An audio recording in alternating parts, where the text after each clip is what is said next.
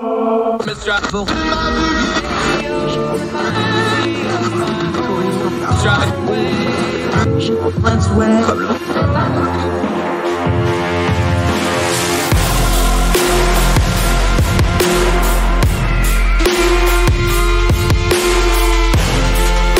host, Andrew Donaldson. This is Heard Tell. So you might have heard tell our Canadian friends had themselves an election last night. Prime Minister Justin Trudeau held on to a minority win, which means he will stay in power and they will try to form a government. But we've seen a lot of folks talking about it and putting it in perspective in American media. But the thing is, I really don't know much about Canadian politics. And I suspect quite a few of the American commentators commenting on it don't either. So we're going to do what we do best at Heard Tell. We're going to find somebody that actually knows what they're talking about. Our friend David Clement, who on top of being the North American Affairs Manager for Consumer Choice and the co-host of Consumer Choice Radio and writing all over the place, is a bona fide, certified, and authentic Canadian. So he knows all about this sort of stuff and he can explain it to us. What happened here? Because did we just kind of do 40 days of Canadian political theater to wind up right back where we started? Who gained and who lost from this election? And where does that leave Prime Minister Justin Trudeau, who, remember, asked for this election?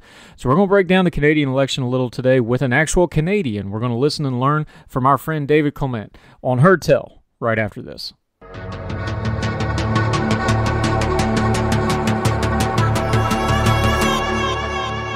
I'm happy to be once again talking to our friend David Clement, who is a Canadian, so he can explain the Canadian elections to us. How are you doing, my friend? Well, I'm doing all right. Woke up a little irritated, but we'll get into that as to why I am so irritated with this election. Doing politics for a living will do that to you. It sure will. You told me a long time ago, and I've never forgotten this, one of the first conversations we had, but you told me the core principle of Canadian elections and politics is basically don't be America, and that the American view of Canadian politics was, oh, we forgot you were over there. But it seems like the Trudeau years, the last few years before we get into this actual election, that's kind of been, I don't know if it was the Rolling Stone cover and the various scandals and those things, but it does seem like the Trudeau years, there's been a lot more crossover, at least news coverage the last few years than normal in Canadian politics. Did it feel that way to you going into this election too? Yeah, I mean, there's two things at play here. So Canadians probably overconsume U.S. media, especially in regards to politics, and that was increasingly true under Trump. And I think that elevated a lot of the discussion, and then when Trudeau started to kind of unravel and have his own scandals and his own missteps, the attention shifted back the other way because Canadian politics could then be reported on in a way that an American audience could very easily understand because, I mean, there are several prominent U.S. politicians who've fallen into the, oh my God, did you see this photo of them so many years ago when they were wearing blackface or some inappropriate thing they said or did. And so there was some more coverage from the U.S. side in terms of what was going on in Canada, but it did largely just revolve around that blackface scandal and then how that kind of progressed as of the day before the election. A new photo from the same incident came out. Whether or not that changed anybody's votes, I don't think so, but it has been interesting to see U.S. media coverage of this. Now, the first thing about this particular election was Trudeau basically asked for this. This is something that's foreign to American viewers because we don't have called elections, but Canada does have the parliamentary system. Of course, that's heavily influenced from the British days and that style of government. So just real quick, kind of explain to the American audience and the worldwide audience that we have, because we're worldwide now, a called election, the parliamentarian system, the fact that this is going to be a minority government. Just kind of run down for folks a little bit just the rough outline of the Canadian system and how all those things work. Yeah. I'll try to explain it in American terms. So essentially, everybody runs for Congress. That's who fills, obviously, Parliament. Right. The exception is that it's not two parties. There are 5 parties with seats, and realistically 6 parties that could have won a seat. And so imagine if Congress was divided by five parties, and not one party didn't have a majority. So the Republicans or the Democrats didn't have a majority, which means that under usual circumstances, if something goes to a vote on the floor, it can be voted down, and if it is voted down, that usually triggers an election. So what happens when one party has the most seats but not half of the seats is they have to basically horse trade with the other parties to get them to support what they want to pass. And throughout the pandemic, it's actually been a pretty smooth process. So all of the parties, they pushed and they like traded horses on certain things, levels of support and things like that. And what really made this election so irritating is that Trudeau didn't lose the confidence of the House, which is what would have happened if a vote had happened and he had gotten voted down. He went to the Governor General, who is the Queen's representative, which is really just a rubber stamp, and asked for an election and got it. So without actually losing confidence in the House, he called an election. A lot of people were scratching their heads saying, well, I'm not sure if this is the right time, the pandemic, Afghanistan was unraveling, and obviously we had people who were stranded there. There are wildfires in British Columbia. Is this really the right time for an election? But he called it anyway, because in his eyes, the polling showed that it was possible for him to get a majority government, and that is not what he got. That is not the result that we are looking at this morning. He got another minority government. 158 seats, the Conservatives coming second with 119 seats, which is exactly where we were before the election. So we had this 36-day election, and we more or less have the exact same outcome as we had before. So backing up to August when he kind of went and asked for this election, what just explain it to me like I'm five, because I really don't understand why he called this election. He had some scandals, but he seemed to have mostly weathered those.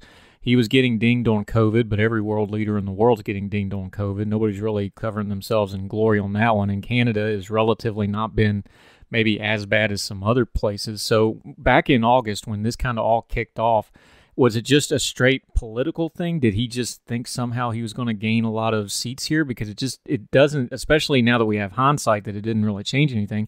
Why did he do that? Because he seems like he was in a decent position, and he seems to just be in the same position except annoying people now. Yeah, so, I mean, the polling just prior to this election being called showed the Liberals up relatively considerably in support. So depending on your voter efficiency, so all of our ridings, which are congressional districts, are won first past the post. So whoever gets the most votes wins, even if it's less than 50%, which is the majority of the ridings where there are multiple competitive candidates. So they were looking at 38, 39% support in terms of vote intention, and that is, if you have good vote efficiency, enough to get a majority government. And that was mostly because the pandemic response, despite their dings, has been perceived as being something quite positive. The vaccine rollout early on was really slow, but then it kicked up into gear. And they were kind of riding the high of the pandemic success, I guess is how they would call it. I'm not quite sure I would call it that, but that was the common perception. And so they thought they had it. And then, I mean, the election kicked off with the fall of Kabul, which is not the greatest day to start your campaign when Canadians are stranded abroad and our interpreters are stranded there, and everything that is about to unfold and unravel in Afghanistan. And yeah, I mean, just a miscalculation, really, on their part in terms of timing. As to why they would want to do it, the reason why they would want a majority is because a majority means that they get 4 years of being able to pass whatever they want. And they had a majority from 2015 to 2019. And so to be able to get a majority again would have afforded them the ability to act on the promises that they've made to Canadians, because in a minority government that can be quite difficult, because if you want to put something forward and two of the other larger parties say no, well, if you do put it forward and they vote it down, you have an election. And so that's where the horse trading comes in. And so from them, I think it was polling plus the idea of having more expedient government where they could really just have a free pass to push forward the legislation that they wanted. So, like you were saying, world events kind of over swamped everything going on with this campaign for the last 40-odd days. There didn't seem to be a lot of dynamicism or dynamics, if that's a better word, to this campaign in a lot of ways.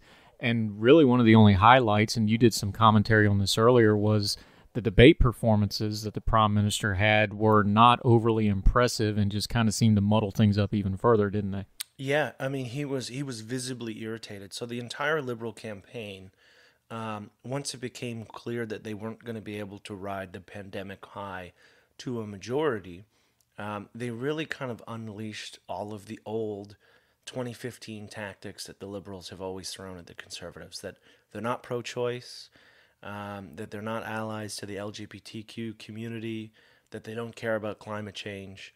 And really not much of that stuck, because Erin O'Toole, for American listeners, would be like a Joe Manchin Democrat. He wouldn't be a Republican by any means.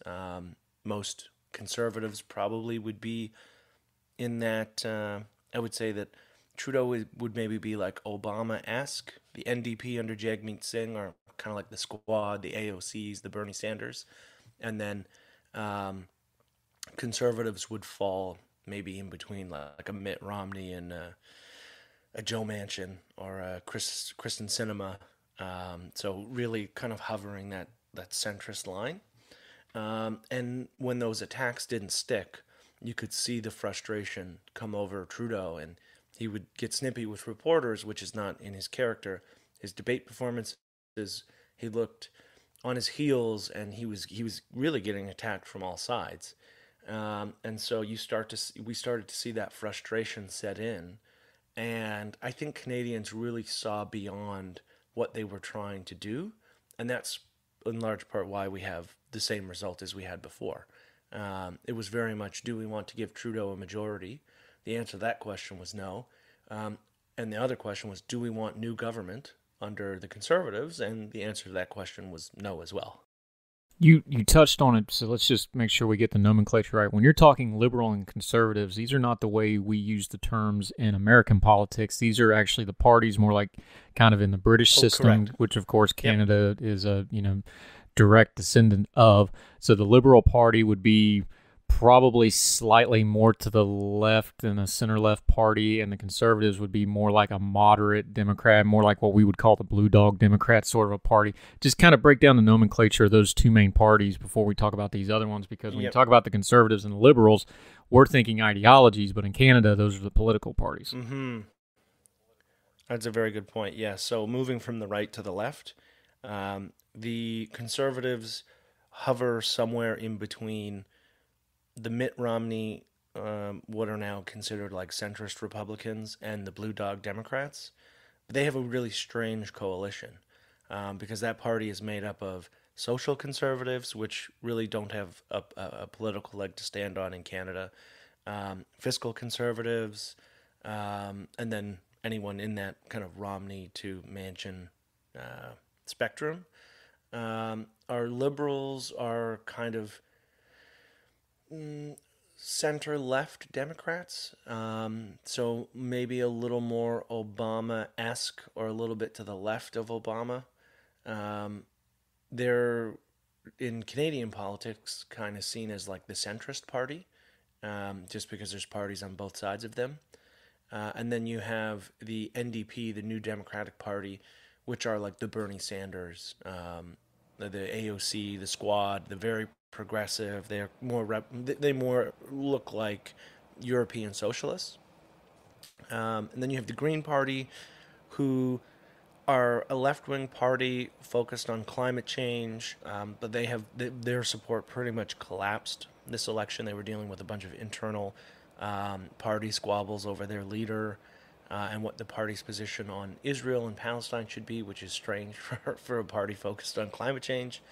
And then the new guys on the block are the People's Party, and I would say that that party is much more similar to the Trump populists. So they're relatively new. Maxime Bernier is the leader of the People's Party. They got I think less than 2% of the vote in 2019. I think they're slated to get 5% of the vote this time around. So there is some emergence of that kind of populist viewpoint. But the PPC, the People's Party, didn't get any seats in Parliament, including that of their leader. So that is the kind of broad strokes explanation of the five major parties who run federally. And then there is one very difficult party to explain, which is the Bloc Québécois. So they only run candidates in Quebec. They are a Quebec nationalist / sovereigntist party. So that would be like if there was a strong movement in, let's say, New York or Texas, pick a large U.S. state, or California, that wanted to separate on like cultural and linguistic grounds, and they ran candidates on essentially that platform. And so the Bloc Québécois did pick up 34 seats in the province of Quebec.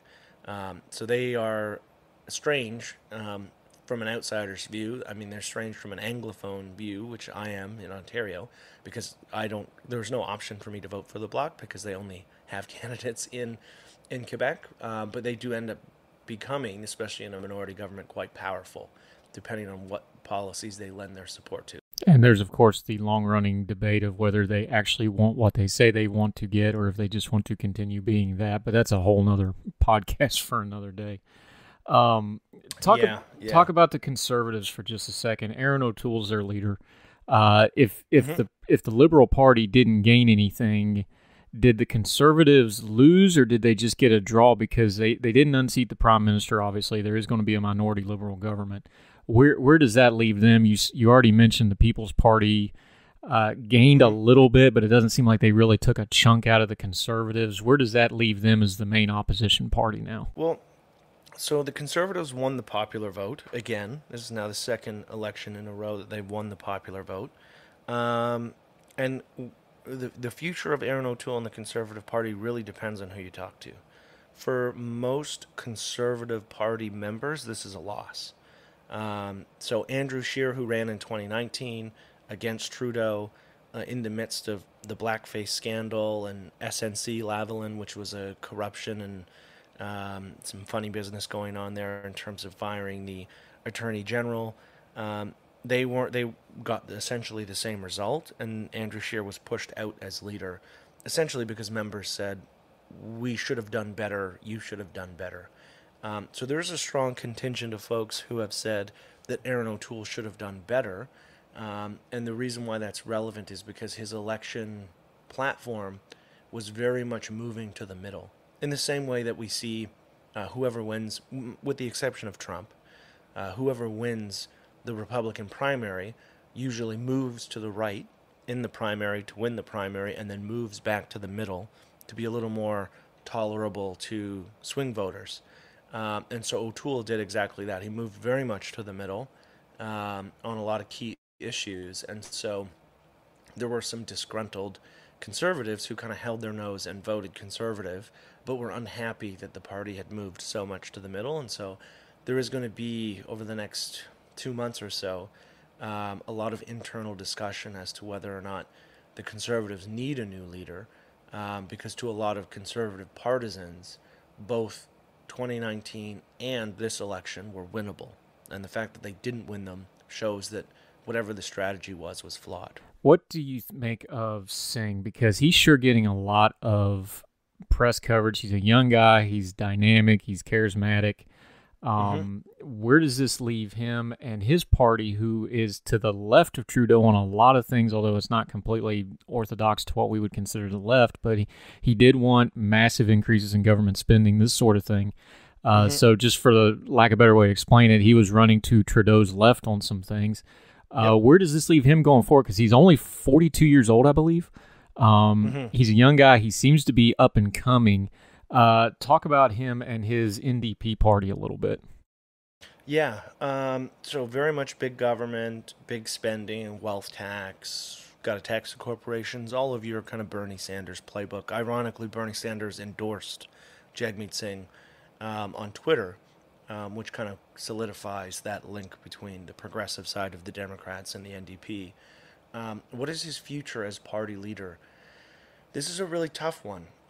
So the Liberal Party, if we go back 10 years or so, or even longer, the Liberal Party collapsed. They went from being the party in power to being the third party, and that I think that was probably the first time in our country's history that had ever happened. And the NDP was led by a guy named Jack Layton, very admirable, and I think the NDP had over 100 seats. They were what we call the official opposition, so the party with the second most seats. And now they only have 25. So they're nowhere near where they used to be, kind of at their peak. And there are some questions, at least from my perspective, over whether or not Jagmeet Singh has it in him to shift the party or to reinvent themselves in a way that makes them more tolerable for Canadians. I don't think that he does, but him on a personal level, he's very charismatic, he's admirable. Even people who don't vote for the NDP say, well, if he was the leader of the Liberals or the leader of the Conservatives, they would vote for him in a heartbeat. So I think he'll probably continue to stay on as leader of the NDP, but I would still say that they are in some trouble, mostly just because I don't see a path for them to get back to where they used to be under Jack Layton. And I mean, there's a variety of reasons for that. Unless you want to chat for 3 or 4 hours, I won't bore your listeners with the nuances of progressive politics in Canada, but he'll likely stay on as leader because he is so admired, but that probably does not bode well for the party's future prospects in terms of an election. From what I can gather, though, his charisma is the blessing and the curse in this case, because the knock on him, at least from what I'm reading, you're there so you can explain it better than I can, is he's really big on, we hear it in American politics all the time, he's great on the platitudes, but doesn't seem to have a lot of infrastructure ability underneath the platitudes to build a party and actually move legislation and the things you would need to do to build the party up. Is that a fair attack on him? And is that kind of dovetailing with where you're kind of going with it of like, everybody seems to like him, but they don't know if he's actually going to be able to accomplish anything here? Yeah. And so the thing is, for Liberal voters, both party and persuasion, the big knock on the NDP is, we like what you have to say, but how are you going to pay for it? And he always struggles to explain how they're going to, like, an example would be, we want to completely nationalize senior care. So no private old folks' homes, retirement facilities, and things like that. That's a pretty hefty promise. If you're going to come forward with something that radical, which I disagree with, but regardless on its merits, if you're going to come forward with something that radical, you better have a very concrete plan in terms of how you're going to do it and what that's going to cost. And so I think a lot of people see through the hype in terms of who they actually choose to vote for. So the question remains, in another election, whenever that is Jagmeet Singh going to be able to restructure his approach to where he is a little more serious on policy and how it's going to get done? One party we haven't mentioned yet, who keeps popping up worldwide in different systems of government and never seems to really get a whole lot of traction, but the Green Party did not have themselves a good outing in this election, did they? No, they got decimated. Their leader ran in Toronto Centre, which should have been, I mean, not the easiest riding to win for them, but it should have been better, and then she just performed terribly there. And yeah, I mean, the party collapsed. Essentially, it all came down to internal strife over what the party's position on Israel and Palestine should be. And just the real Coles Notes version is, Annamie Paul is a black woman who is Jewish. She had a Jewish chief of staff. There are some uncomfortable factions of the Green Party who, not to throw this word around lightly, but who would largely fall in the anti-Semitic camp, or at least very close to it. And so there was a lot of internal strife over whether or not the leader of the party gets to determine what their stance would be in regards to Palestine. And the party brass fired her chief of staff, and they attempted to restrict her funds in terms of what she could use in the campaign. And it just became very messy. And then as a result of that mess, they weren't able to run candidates in 80 ridings. And now, were they going to win any of those 80 ridings? No. But it is important in terms of establishing that you still have some broad base of support, that you have candidates in those ridings, to show that you can still get 5, 6, 7%. They didn't do that, and that's really why they're less than 3% now, and they've been overtaken by the People's Party, which is only 3 years old, really. And so it's a tough place for them, mostly also because when they did run a full slate of candidates, they were like the de facto protest vote. So anyone who was like, well, these options suck, I'm going to vote for the Greens. I know they're not going to win, but they suck a little less than the other guys. They don't have that position anymore, with the emergence of the People's Party. And then insert the pandemic, which has been the People's Party's wedge issue, saying we don't want vaccine passports, we don't want mandates, we don't want mask mandates, any of that. And so they've kind of lost their party infrastructure because they've made a mess of it, and then they've also lost their position as the protest vote. And so I'm really not sure what the future is for them. They only have 2 seats on Vancouver Island, which is out west in British Columbia. They do have one in Ontario, which is an anomaly that occurred mostly because the Liberal incumbent had to step down due to a very serious sexual misconduct allegation. The future of the Greens is in jeopardy. I'm not sure. They may end up being a footnote in terms of Canadian politics within the next 5 to 7 years. So the rough numbers that have come out, it looks like Liberals got about 32%, give or take. These will move a little bit, of course, as they finalize everything. Conservatives got about 34%. The NDP got about 17%. The Green got 2%, and the PPC got 5%. We understand now that Justin Trudeau is going to stay on as prime minister, but he'll have to be a minority government that they'll have to form. Just explain to folks, especially Americans and us that aren't familiar with that term, what that's going to look like in the coming weeks, and then kind of where we go from here with this the new alignment, same as the old alignment, pretty much. Well, I think it'll just, while the pandemic is going on, it'll just go back to how it was.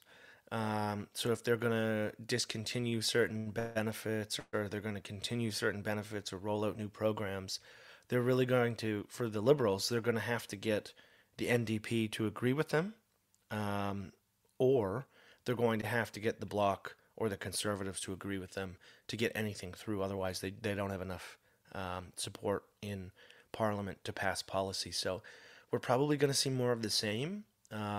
What will be interesting is 2 things, in my opinion.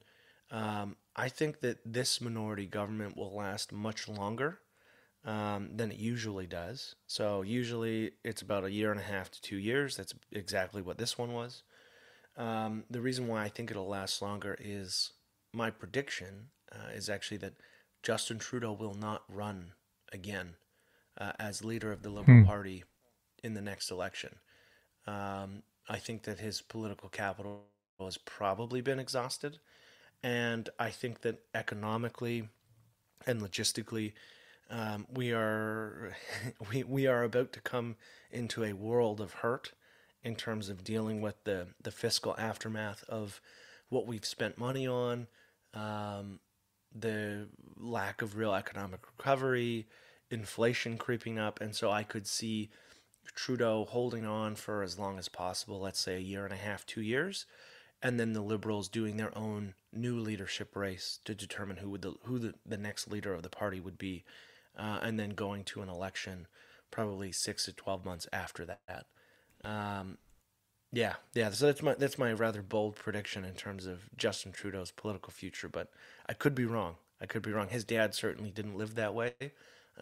His dad had a majority government, lost, stayed on as liberal leader, came back, won another government after that, and so if he takes after his father, he may hold on a little longer than people would like, but I just don't see it at this moment. You talked about there may be some pain on the horizon for the Canadian folks on the economic front. Two news items that are probably going to be driving that have crossed the border into our news media and quite frankly have a lot of overlap to what's going on in America right now. The housing issue and the housing crisis and China. Those seem to be two things that overlap that we keep hearing in Canadian politics and Canadian culture discussion and also here in America. How are both of those playing right now that the election's over? Outside of the pandemic, those kind of seem to be the two big things because we keep hearing about the housing situation in Canada. And y'all got some issues going on with China going back to some really ugly incidences last year. Where are those two issues right now that we got the election out of the way? So housing crisis, I think we're pretty much screwed. That's your deep, in-depth analysis that you're screwed. Yeah, mostly because none of the parties act. So, I mean, the housing crisis is driven by a lack of supply, and the federal government can't really do much. They can promise to build a bunch of new houses, and like literally build them, and they have done that on occasion. But it's a very slow process and it's incredibly wasteful. I remember one of the Liberal cabinet ministers prior to the election announced that they had built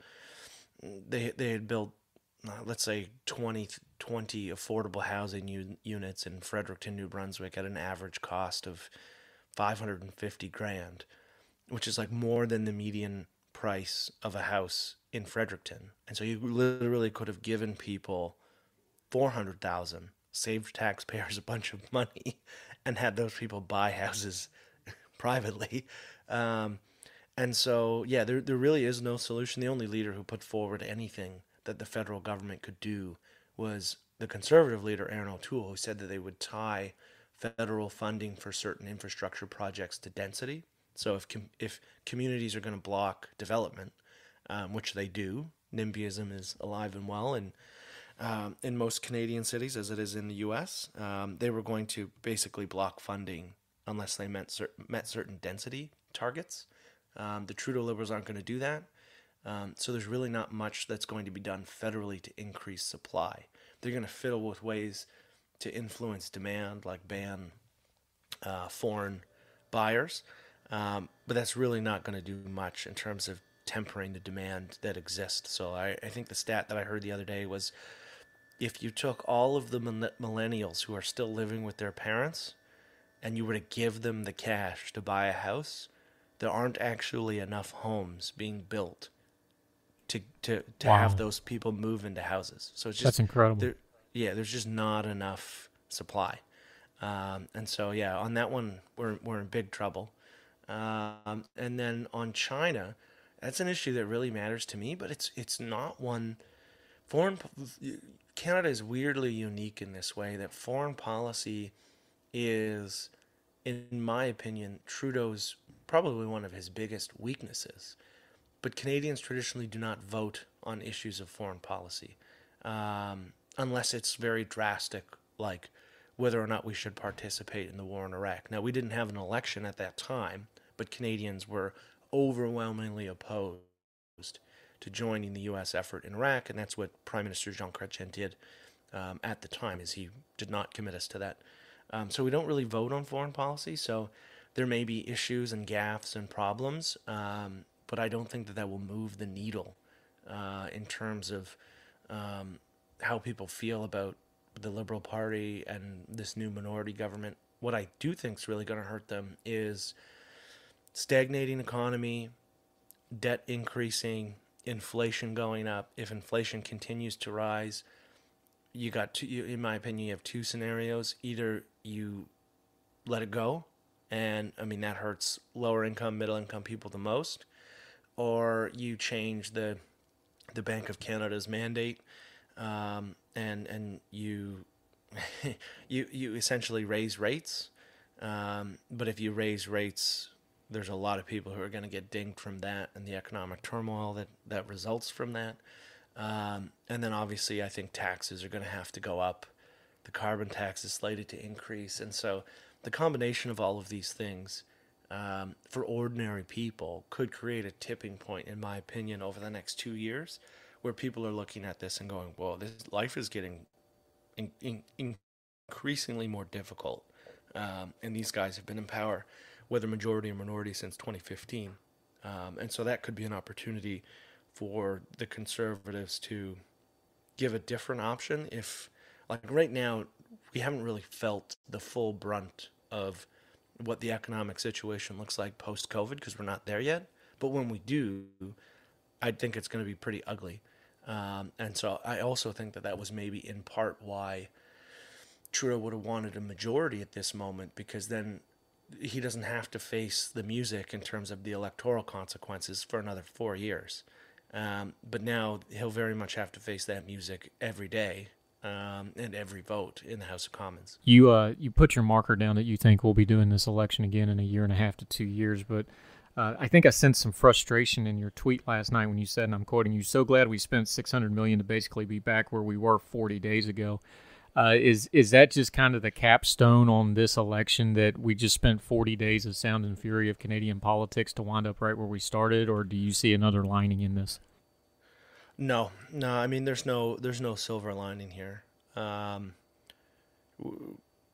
We got, I mean, Liberal partisans for the first few weeks of the election were saying, no, this is absolutely the right time. Canadians deserve to vote on who they want to lead us out of the pandemic. And Canadians voted, and they said, well, we'll take exactly what we had before, please. And so there is in it, like, every major editorial board, even the Toronto Star, which is traditionally left-wing, loosely endorsed the Liberals, so much so that they said, we want the Liberals to win, but we want them to win a minority, and that will show that the election was a big waste of time. Wow. So it's pretty strong words from groups who are on the left, is they weren't even really that excited about this election, and the Liberal Party in particular. He's David Clement. He's a good friend of ours. We appreciate him greatly. You've got a lot of stuff going on between Consumer Choice Center, Consumer Choice Radio. Let the folks know where they can find you, because I know I'm leaned on you for this Canadian stuff, but you're good on a lot of other things that I enjoy. So let the folks know where they can find you and your work, my friend. Yeah, at Clement Liberty on Twitter. ConsumerChoiceCenter.org is the organization. ConsumerChoiceRadio.com is our radio show, where we have hosted you before, and I'm sure we will have you back on the program. I traditionally spend a lot of my time writing about consumer issues nationally, both in Canada and the U.S., for a couple of the larger regional papers in the U.S., for those interested. So if you want more of my hot takes, that's where you can find me.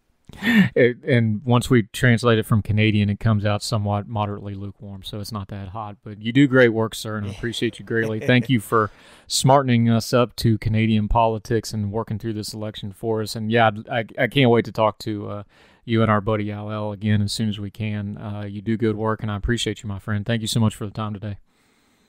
Thank you very much. Appreciate it. I appreciate you, sir.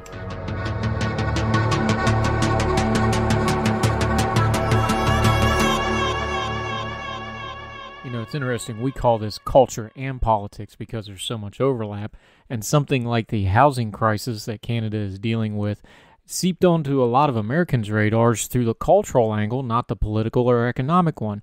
The very popular HGTV TV network, a lot of their popular stars and shows like Property Brothers, like Love It or List It, were originally shows that were filmed in Canada, and a lot of American audience would see homes and home prices and just be like, what is going on there?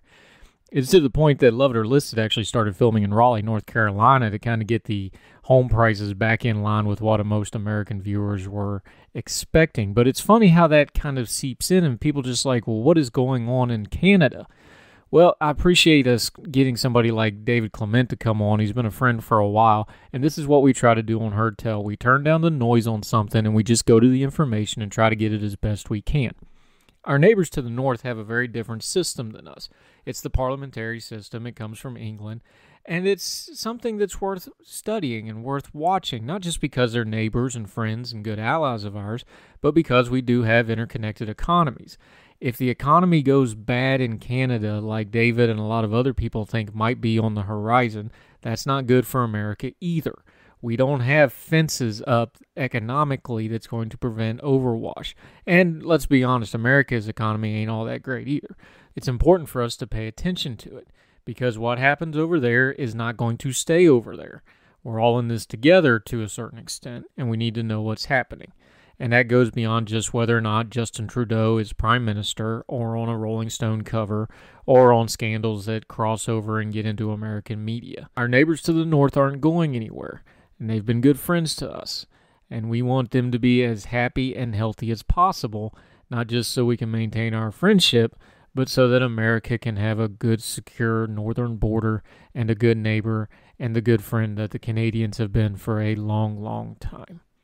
That's it for Heard Tell. Appreciate you joining us wherever you're listening to this podcast, whatever platform, whether it's iTunes, Spotify, Google, Stitcher. We're on pretty much every platform you can think of.